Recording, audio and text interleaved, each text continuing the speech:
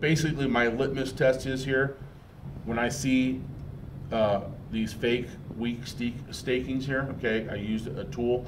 Again, the torque value, 58 inch-pounds, isn't very heavy. So that's why the stakings are even more important, okay?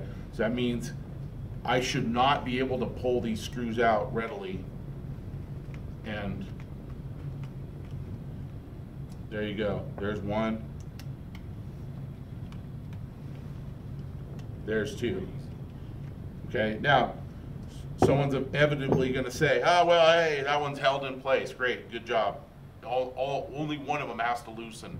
Only one of them has to come out, and then you have your leakage, and that's exactly what happened. Now, I just saw here, what do we see here? See Loctite?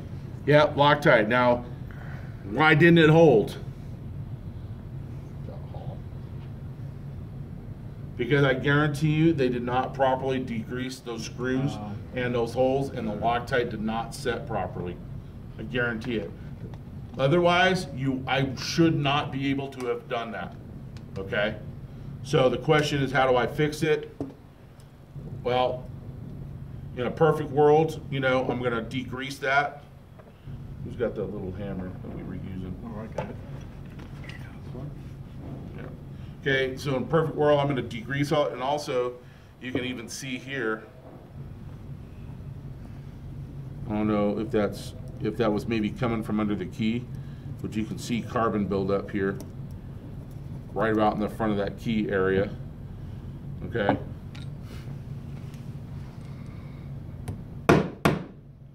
Right, so I'm going to knock out that screw. Ideally, put new screws in. Well, no, that's a must, new screws. But ideally, I would like to use a new carrier or a new key. Okay, but I'm going to be honest. As weak as those stakings are there, you can use it. We're going to be able to get over that. Okay, that's not going to be an issue.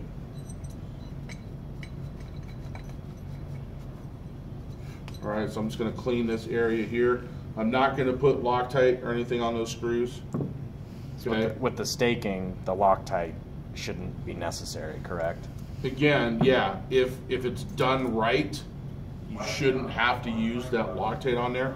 But if you don't do it right, you can see there's virtually no value in applying it. Is there even any little divots on those? On what do you mean? On the screws? You mean the little, you talking about here on the edge? Can you even tell it was staked on the edge? Well, the staking shows up here. And you can see there was virtually no engagement here onto the screw. That's work. I'm not going to do that. So, get new screws. No, we can compare those. Can you stake that by hand without this device? We did. We could, right? We said how? The military way, field staking with a center punch. All right, so I've got my new screws.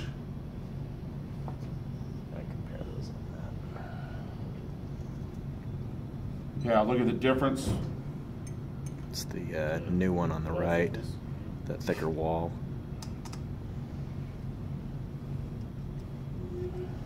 And once again, you can see how easily that bypassed the staking.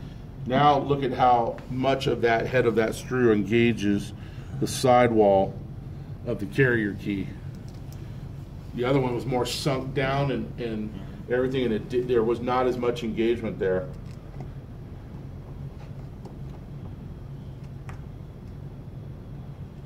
This is where you torque it down. Right, so imaginary inch-pound torque wrench, click, click, click, click, click, click, okay. There you go. And you can see now, you can't even almost tell where that thing was staked because it was so poor. Okay, so now we grab the Moax. Okay, Moax is made by Ned Christensen of m-guns.com. He's a 1911 pistol smith builder of some renown, and he also teaches some AR stuff as well and makes different tools and everything. So I'm going to take this, I'm going to slide it on here. I'm going to line it up. Basically, you know, he actually has a wrench that he gives you. You can use it to line it up. But what I actually want to do is I kind of want to follow or mimic. Who's got another little light handy? I want to follow or mimic the area. Okay. Too much? No. Yeah, it might be. More So than right. 200 lumens, it'll blind you inside. Yeah. We're not clearing carrier keys here. All right. So I'm just going to kind of tighten those down by finger only. Okay. To get it where I want it to be.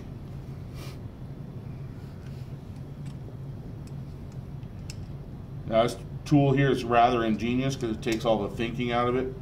You simply tighten the screws until they bottom out against the tool.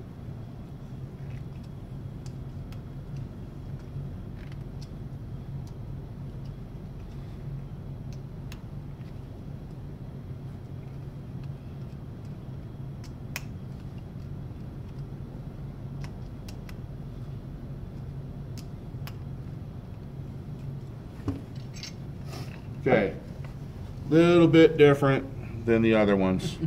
Wow. Okay, if it feels a little sharp here at the top,